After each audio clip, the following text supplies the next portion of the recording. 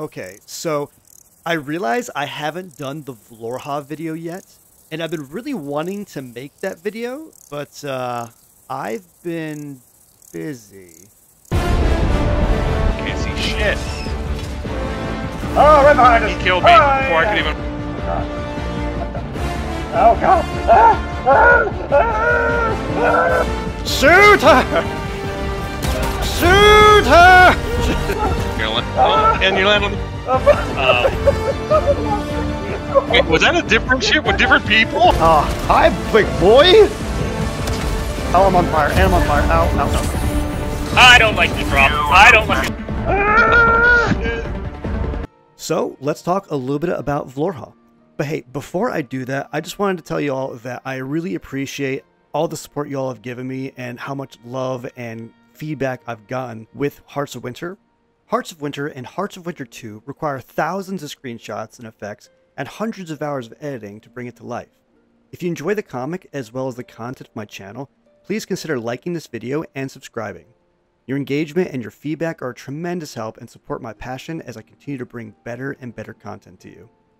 With that said, let's get into this video. So when I first made Vlorha Tia, I originally had just made him a throwaway character, but then I thought to myself, blood. You can do better. So then I scrapped that idea and I got to the drawing board to figure out what kind of character I wanted to make Vlorha. A Seeker of the Sun, Vlorha is from the Vulture tribe, or simply V tribe.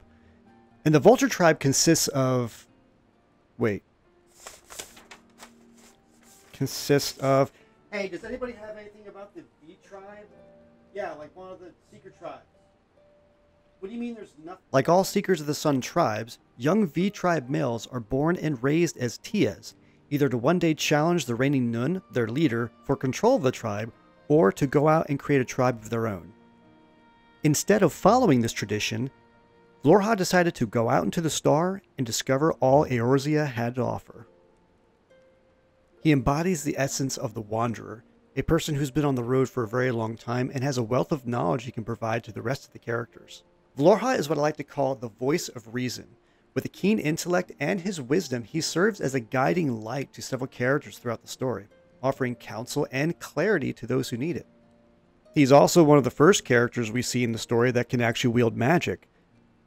Since I'm pretty new to creating dynamic effects in things like Photoshop, creating Vlorha's shots, like the one where he was calling down lightning to strike at the airship, was quite a challenge for me. It actually took me quite a while to actually figure out how to do that effect, and some of my first shots weren't too great.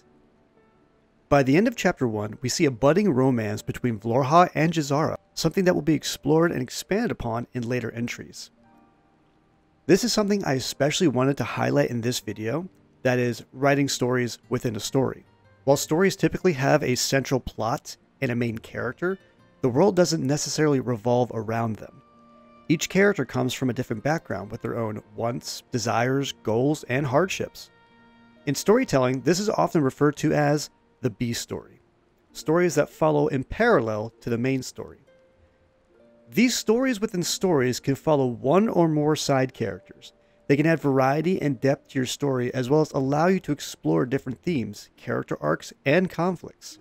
B stories can, for example, be a relationship between your main character and their love interest, or it can be a completely separate arc involving different characters. When writing, I encourage you to have B stories. Good B stories connect us to other characters, providing depth to your world and add levels of complexity and exploration to your story that you may not otherwise have with your main protagonist.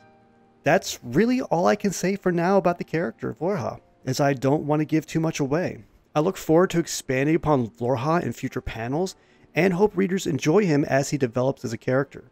And hey, I hope you enjoyed this video and the different format that I've had for my previous character analysis videos. If you liked it, or if you have any feedback for future videos, please leave a like and comment below. Until next time, thanks for watching.